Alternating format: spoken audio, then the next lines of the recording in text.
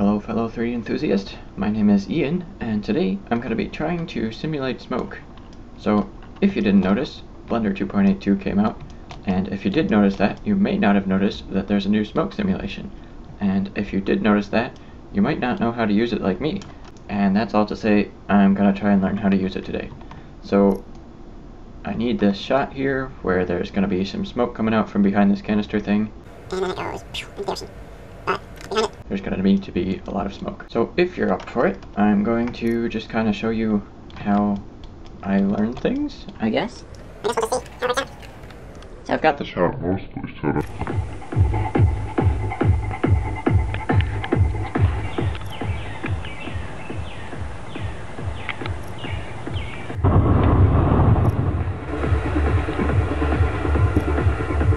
Put in a domain around it and stuff like that.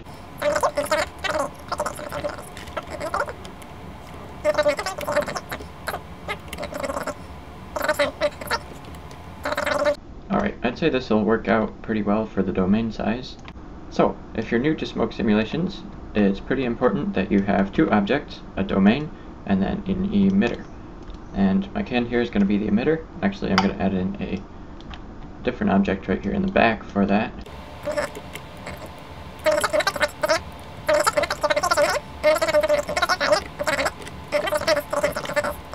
And it just sticks right with it.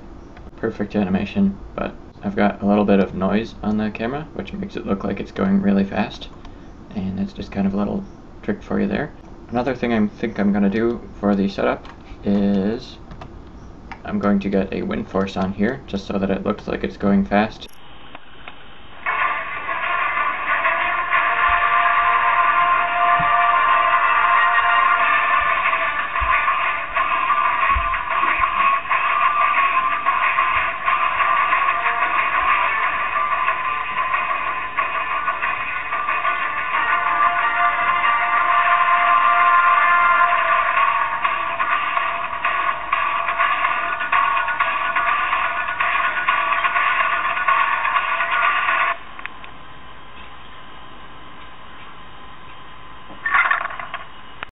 So once again, Shift S, cursor to selected, and I'm going to go force, wherever that may be, force field, and then wind.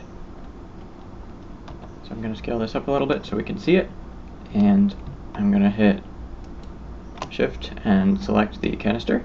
I'm going to go Control C and copy rotation. Now you might not have the copy rotation function by default, so go into preferences and let's see, add-ons. So this add-on is super useful for things like copying the rotation, like I just showed you, and also you can copy location of things and all sorts of stuff. It's pretty useful. Highly recommended. So once again, we can just hit Control C and then location, and it'll end up in the same rotation and location and stuff.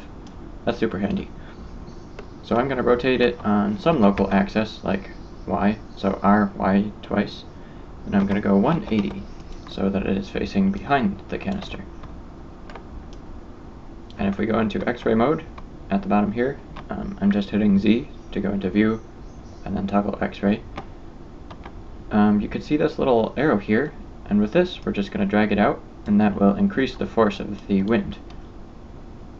And that is a little bit extreme there, so I'm going to go something like this. And we can always look at the force field properties here. It's a strength of 14 right now, and let's just keep it there for now and see how it works eventually. I'm going to grab it on its local Z axis, so G, Z, Z, and then I'm going to select the canister once more. Try. There we go. And then hit Control P, object, and that will just parent the force to the canister, so that's always going to be out in front there. Alright, so this is most of the setup. If you take a look here, it looks like the smoke is just not here, which kind of is a problem, but it's actually fluid, which is kind of strange. But if we switch this to be flow, the fruit, get out of here, ladybug! Bugger off! Okay, so once we have the fluid for the emitter, if we switch this to be flow, that will be the source of our smoke, and then let's select our domain here, and once again, fluid, and switch that to be domain. Now, When we've got the domain selected and we've got the fluid type set to be domain, then once we go into settings, we can switch this to be gas rather than liquid. Liquid will be like for water and stuff, gas is for smoke and stuff. So as we just scrub through here, you can see nothing is really going on at the moment, and that's just because we don't have it baked out. Unfortunately, from what I've seen, you can't use this in real time just yet, which is kind of annoying, but no big deal. So let's set up our place where we're going to bake. I'm going to save my scene real quick, and then, let's see, go down here to cache, and just set up your folder system where you want this baked out. Alright, so I've picked out my folder. Now we're going to want to set the start and end frame for our cache. So I'm just going to go actually a little bit farther than the start frame. So let's start at -30-ish, and that will just have the smoke trailing out a little bit right at the start instead of just starting to trail out at the start. It'll look like it's been coming down for a while, is what I'm trying to say. So that's set the end as well, and we're just going to go all the way to the end frame here, 167. Now, something I've learned for baking smoke simulations and simulations in general, when you have no idea what you're doing, it's generally a better idea to go low resolution for the divisions and quality of the simulation, just so that it doesn't take a whole lot of time to bake something that we don't really understand what's going on. So, once you got all that set up, let's just hit bake data. Okay, well, I baked it out and nothing happened, so I'm going to figure out what the heck is going on here. Here's a few settings that look good that I kind of recognize from the old simulator. I'm going to hit dissolve because I don't want this to last forever. And since we have a bake in place, all our options are grayed out at the moment, so I'm going to free data. Now we can mess around with stuff. Maybe figure out even why it's not showing up. I guess we'll find out later. Another thing I'd like to use is the adaptive domain, just so it's not calculating this whole giant cube all at once. Another thing eventually I'm going to use is noise, and that just makes things look a little bit more high resolution. Okay, let's see if it actually shows up. Still nothing. Another little tip is maybe don't even set the full amount of frames, just so you can get a faster bake going on. This isn't super working, but actually we have a little dot here, so I think what was the problem before. Bro, why is it not even working? So that setting was messed up. Why am I recording this? I don't even know what I'm doing. Okay, so I found out a little bit more what I'm doing, so that's cool. This is... Aha! There we go.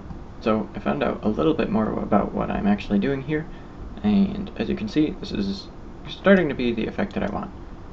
Starting.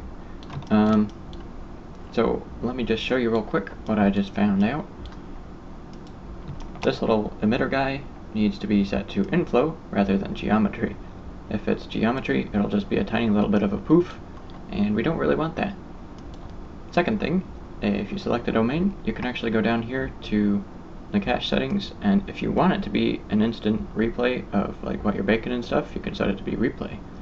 Or you can set it to be final, which I'm guessing is like when you're working on your final bake. Okay, so a few more settings that I actually ended up using are dissolve and adaptive domain.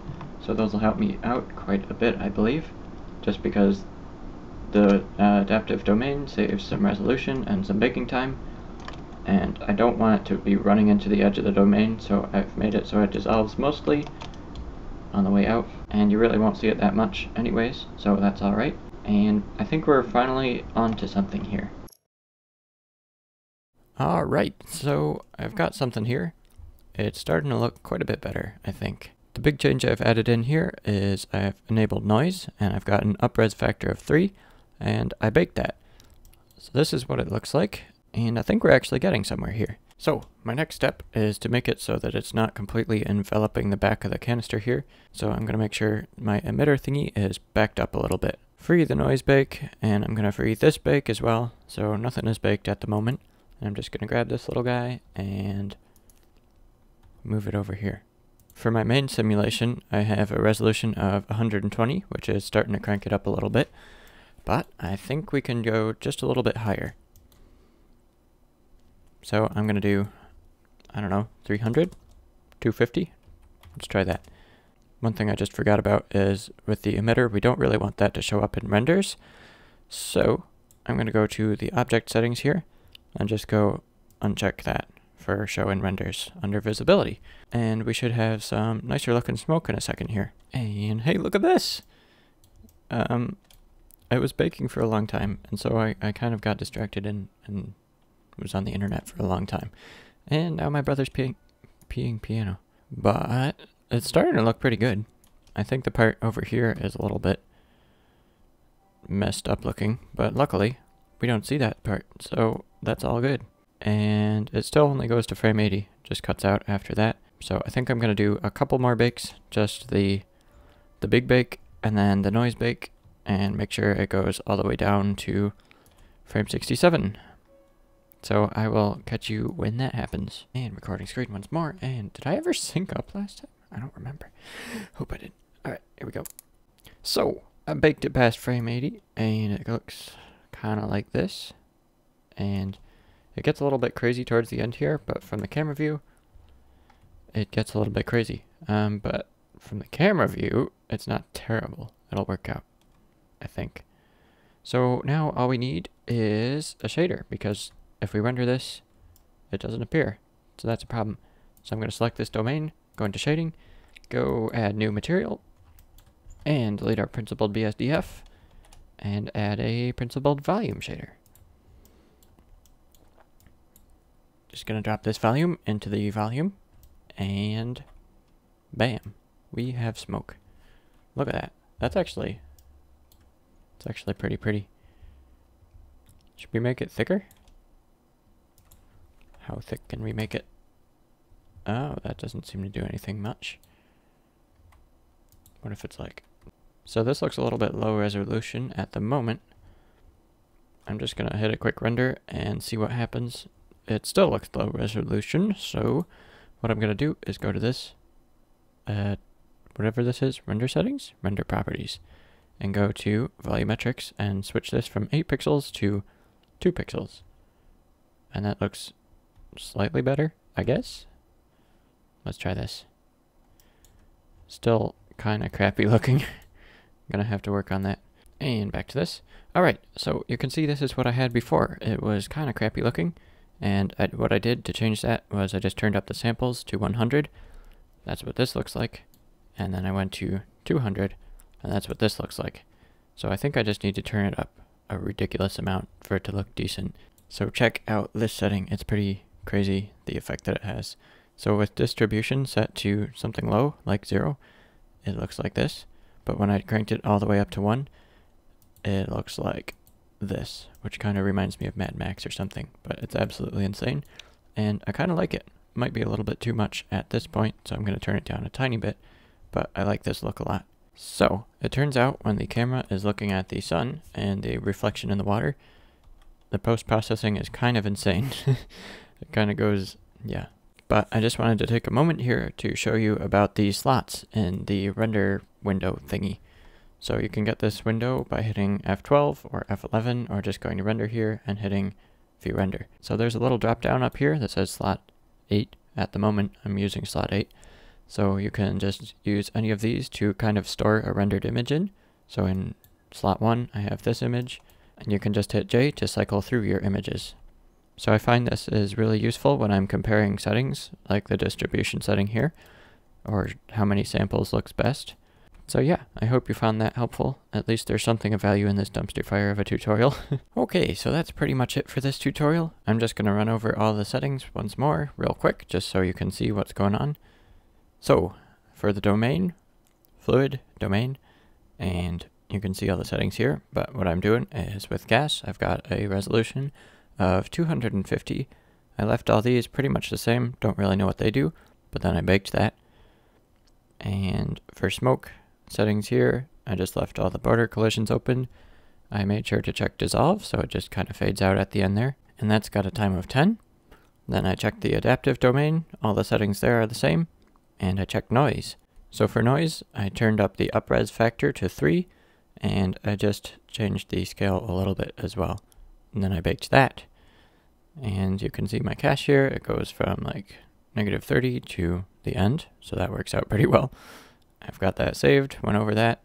I'm using the modular cache right now, and this is what we get. So I'm sure I could do a little bit more advanced stuff in the future, but for my second smoke simulation, I think this will work out just fine. Anyways, that's pretty much it from me. Like I said before, I don't really know what I'm doing, so if this helps one person just a little bit, that pretty much makes it worth it for me. Anyways, if you found this helpful, there's a link in the description that says free hydraulic kit bash elements, and if you're interested in joining my email list and getting some free hydraulic kit bash elements, I recommend you click that. So pretty much what I do with this list is I just update people whenever I'm creating a new tutorial. So that's pretty much what you can expect. I'll catch you next week. Cheers!